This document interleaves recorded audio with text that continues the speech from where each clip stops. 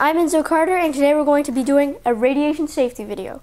Today we are joined by my assistant Leo Carter. Hey guys, I'm Leo Carter. In order to talk about radiation safety, we first have to figure out what radiation is anyway. Radiation is just anything giving off energy. Like everything above absolute zero gives off energy in the infrared. Like black body radiation, for example. Other forms of radiation include microwaves, which heat our food in microwave ovens. Also, there's nuclear radiation, which is what most people talk about, which is basically Chernobyl and Fukushima. But also include familiar sources like the sun. Hey Enzo, is all radiation bad for you? No, of course not. Radiation like microwave radiation is non-ionizing, which means it doesn't have enough energy to knock an electron off an atom. Also, infrared radiation, which is what me and you give off, is just heat. The only way infrared radiation can hurt you is if you heat something up too much in like a stove, microwave, or oven. All those things do is they take the molecules and they start making them move around a lot, which is all heat actually is. So the only risk with infrared radiation is a burn. Hot!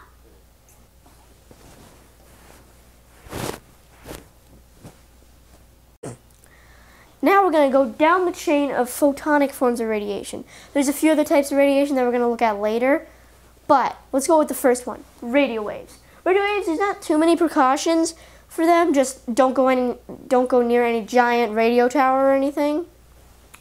The next one is microwaves, which the microwave oven, the leading cause of death for microwave ovens is electrocution, so you don't have to worry too much about those. Next one we have infrared. Infrared radiation, the worst thing, as we saw earlier, is a burn. Visible light is, well, the worst thing about it is it can damage your retina. That's pretty much it. And notice the wavelengths are slowly getting smaller, which, and the smaller the wavelength, the higher the energy. Ultraviolet radiation, our first form of ionizing, is a real pest to beachgoers, which it is the reason we wear sunscreen. Because what it does is it changes or kills the state of our of the first layer of defense of our body, which is our skin. It changes it by knocking the electron off the atom, which is what ionizing means. Next up, we have X-rays. The least amount of X-rays you should get on a yearly basis is from a dental X-ray. The most is from a CAT scan. And now on to the hardest hitter of all the photonic radiation. Gamma rays. Gamma rays are exceptionally hard to block. Where X-rays, they're basically the lesser version of gamma rays. Gamma rays you might need like some thick lead or a big piece of concrete to block. X-rays, maybe a thin piece of lead. And now we're going to move on to what most people consider when they think about radiation. Now for the radiation we didn't discuss. First up, alpha particles. Alpha particles, all it is a helium nucleus. A nucleus is just the atom without the electron. And it is not so dangerous outside the body because even a sheet of paper can stop it, also the outer layer of your skin. But inside the body, oh, it's pretty bad. Next up, beta. Beta is either an electron or a positron. A positron is just the antimatter version of an electron. And I think it can go through paper, but thin sheets of aluminum or wood can stop it. Next up, we have gamma, which we talked a little bit about earlier. But gamma rays, they're just a very high energy photon, which is that squiggly line there. Gammas are pretty hard to stop. You need maybe a thick sheet of lead or a large piece of concrete. Last, but certainly not least, neutrons. Very high energy, no charge, very hard to stop. Some of the things that can stop it are things with very high hydrogen content, such as water, paraffin wax, and HDPE. The reason neutrons are so dangerous is because they can change the nucleus of an atom. Now that we know what radiation is, let's figure out how to safely handle it. Yeah. The first steps in protecting yourself from radioactive materials is eye protection and something to protect your skin, like gloves. The reason we're going to wear gloves or anything to protect your skin is because the stuff we're going to deal with, which, like the uranium rock, is very dusty. And the dust, if it gets on your hands and you forget to wash them, can get on the next thing you touch. Like, let's say you rub your eye or scratch your nose, or you're eating something, and if it gets in your food, which you eat, it's just really bad because alpha particles are really bad inside the body and safe outside the body since your skin can block it. You just don't want it on your skin.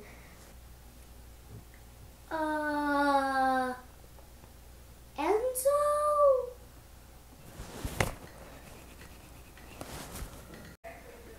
Here we have an actual piece of uranium ore, which is also known as uranite, and it is mainly composed of uranium-238, which is definitely radioactive because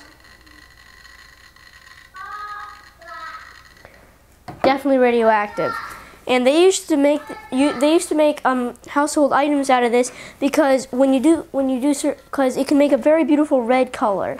Like this uranium dioxide pewter plate, which I have a full-size one around here somewhere. Leah, where's the radioactive pewter plate?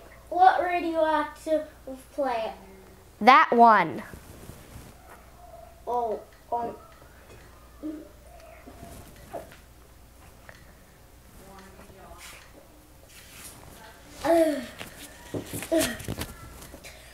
Oh my god, I think I washed my mouth out good. Now we're going to look at alpha particle shielding. The uranite rock is not truly alpha, has a few gammas in there from the other uranium isotopes. U-238, the main source from this, is all alpha. So we're going to first take some paper. Since this is a very, very hot rock, it's going to go through the paper. Definitely going through the paper. Next we're going to use tin foil.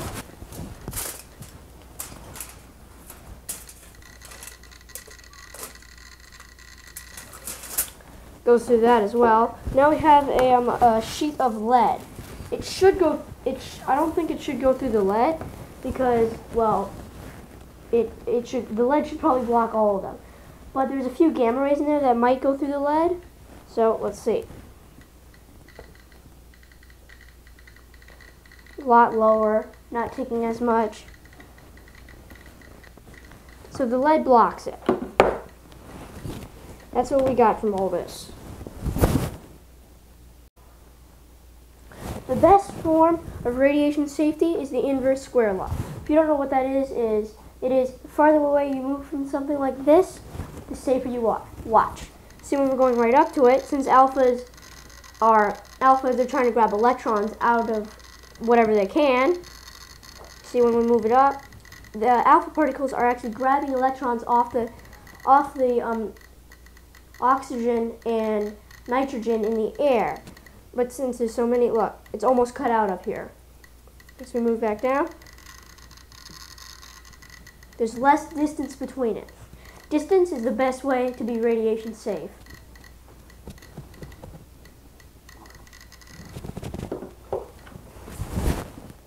This here is a static master polonium-210 static electricity remover. Well, polonium-210 is the single most poisonous thing on planet Earth, but luckily it's increased in gold, and basically you can't really ingest it when it's in the gold or whatever, unless you like melt it down.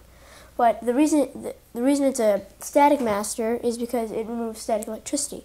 Because it's an alpha emitter, and it fires alpha particles at the atom with the extra electrons, which is all static electricity is, and the alpha particles will pick up 2 of the electrons and leave, and just float away as a helium atom. And this stuff has a half-life of about 120 days or so, and the difference between it and uranium is the fact that the shorter the half-life, the more alpha particles it gives off, because it has to exhaust a bunch more energy in a shorter time. Like uranium's half-life, or uranium-238, which that rock was mainly composed of, has a half-life of about 5 billion years, a very long time. This thing is around 100, it has a half-life of around 100 days. So, very hot. Crazy hot. And we got this a few years ago, so it's half-life a whole lot. So now we're going to do the same test we did with the uranium. Take the paper, put it here, and this is all alpha particles, so can't get through the paper because paper stops alpha particles. Our uranium gave off a few gamma rays, which went through the paper. Now for tinfoil.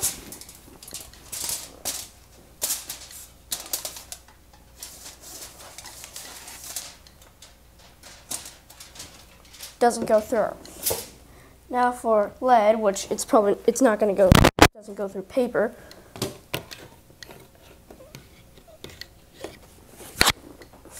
Doesn't go through. So a sheet of paper will stop a main alpha particle emitter, even if it's like that. And now we're going to use the inverse square law.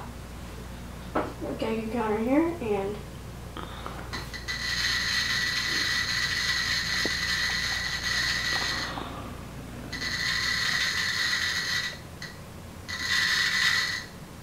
don't even have to move it that far away since there's only alpha particles coming off this. And the uranium we used earlier had a few gammas mixed in with it. Here is tritium. Tritium has a low energy beta emission and is used in exit signs.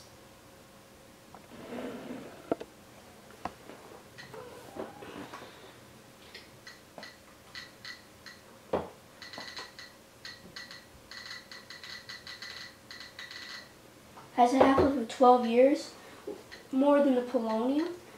Now since it's low energy beta, it's probably going to go through the paper. Yep. Now we got the tinfoil. Goes through that. Now we're going to do lead. Gotta put some gloves on.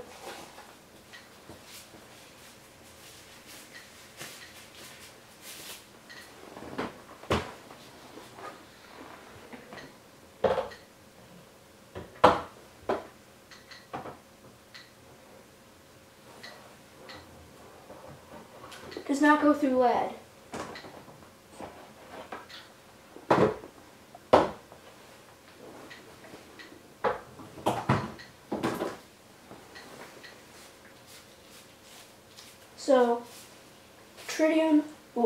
So low energy beta particles will go through aluminum foil and paper, but not lead. Now for the inverse square law.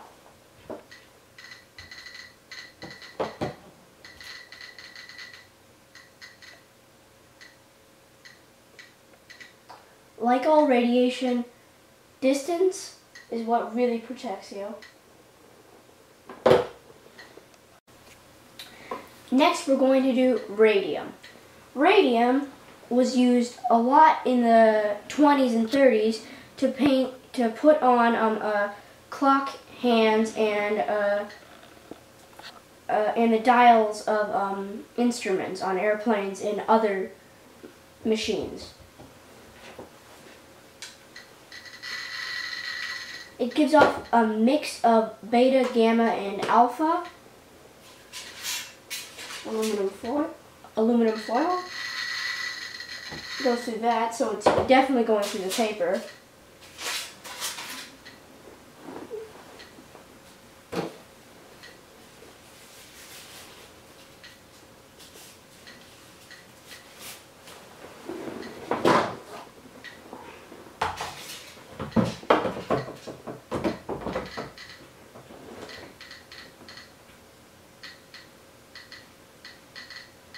It even goes through lead slightly.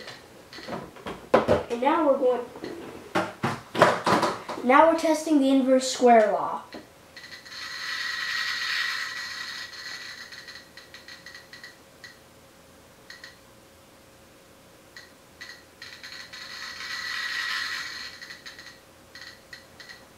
And as always, distance protects you the most. Last but not least, neutrons. Neutrons, very hard to detect, no charge, high energy, can change the nucleus of an atom, very dangerous. The reason they're so hard to detect is because they have no charge. So they have no way, basically it's like you have something magnetic going right by something metal, it would, you'd feel a pull towards it. That's why protons stop, because they do that with the atom. But neutrons, since they have no charge, they just go right past. The only way to stop them is with something high in hydrogen, like water, paraffin wax, and HDPE. The way you can detect a neutron is with a neutron detector. Here's the actual detector, and let's just say my hand is the HDPE that slows the neutron. So here's our neutron, it hits the HDPE, and when it hits that, it's slowing down. And then when it hits the detector, this is a helium-3 tube. The helium-3, the reason the helium-3 tube detects it is because helium-3 wants to be helium-4. Helium-3 has 2 protons and a neutron. It wants to be helium-4, which has 2 neutrons and 2 protons. So then the neutron connects with the helium-3, making it helium-4, and that's how it detects it. And over here, we have our nuclear fusion reactor, which is how we produce neutrons here in the lab. And here's how our nuclear fusion reactor, does nuclear fusion. So we have our cathode, which has a bunch of electrons on it, because we're putting a bunch of high voltage into it, which also creates a plasma around it, which is just a soup of electrons, pretty much, and atoms that don't have their electrons. So, in those atoms, they need their electrons. But our cathode, since it has all the electricity in it, has a bunch of electrons on it. So all the deuterium atoms are going straight for it. And then you know what happens when two things are going to the exact same place? They hit each other. For about a split second, they become helium-4, and then they'll either become helium-3 or tritium. The helium-3 is when a neutron comes off, and that's what we want. And then the neutron will fly off our reactor and hopefully run into our neutron detector so we can detect it. Thanks for watching. Please subscribe to Enzo's channel. And have a nice day.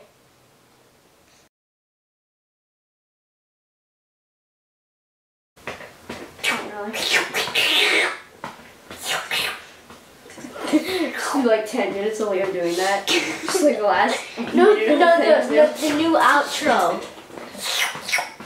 No, this is not gonna be it. The new outro. Did that look weird? It's not focused on it. Wait, is that recording?